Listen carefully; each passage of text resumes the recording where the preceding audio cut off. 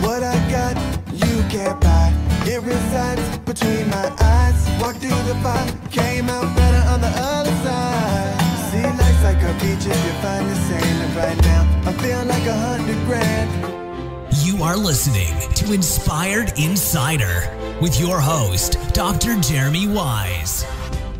Leigh Steinberg was kind enough to provide and share some of his wisdom. If you don't know Leigh Steinberg, he's an American sports agent. During his 41-year career, he's represented over 300 professional athletes in football, baseball, basketball, boxing, Olympic sports.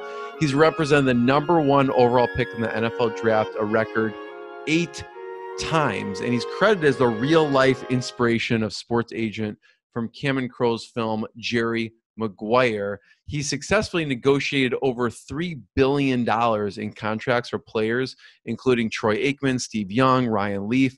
And like I said, he's represented the #1 pick in the NFL draft over and over. And it's really amazing what he has done in his career. He's even helped and been a consultant on different movies, from Jerry Maguire to Any Given Sunday to For the Love of the Game, and many, many more. So listen to Leigh Steinberg's wisdom.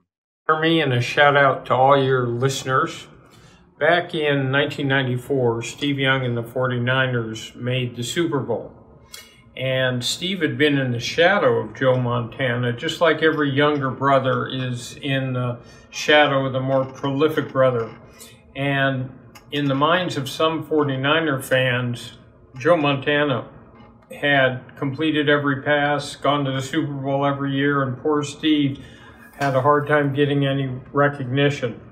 So he throws 6 touchdown passes and is MVP and runs off the field. And I got down on the field in Miami and was able to run to him, and we hugged, and he said, "The monkey's off my back, the monkey's off my back." So what that shows you is ultimately, as long as you have some ability to hang in there and be determined, you can make it in life. Now this year, Patrick Mahomes went 3 straight playoff games, always coming from behind. And in the first game against Houston, he was behind by 24 points. So what does anyone do in a time of adversity or stress? Do they panic? Do they fold?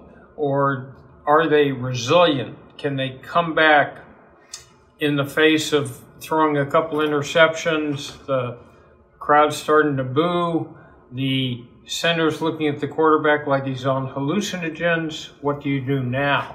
Can you elevate your level of play, compartmentalize, find a quiet mind?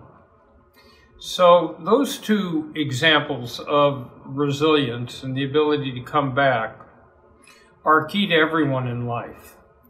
If I was an entrepreneur, I think that the first great skill is the ability to listen. If you can peel back the layers of the onion to another human being and get to understand their deepest anxieties and fears and their greatest hopes and dreams, it's possible then to put yourself in the heart and mind of another human being and see the world the way they see it. Because ultimately, everything comes down to relationships between people.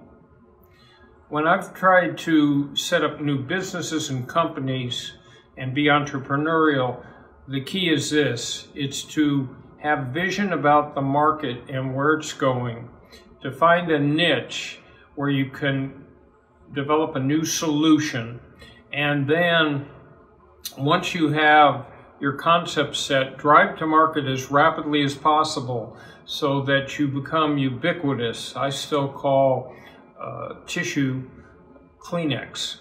So if you can establish that type of market dominance to be able to resist the people who will come and challenge you, you're in good shape.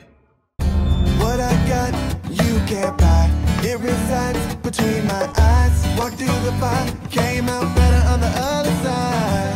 See, life's like a beach if you find the sand. And right now, I feel like 100 grand.